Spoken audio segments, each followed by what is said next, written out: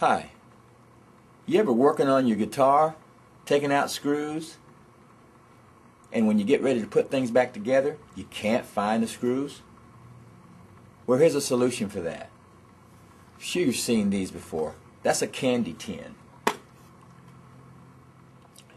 If you're ever out shopping and you're buying candy or mints, buy them in the little tin. You can keep that tin to put your screws into when you're working on your guitar. Check it out. Sit it over there. You're doing your work. All your screws go into that little tin.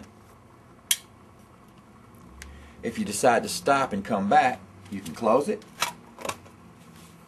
and your screws are securely trapped inside of there until you get back.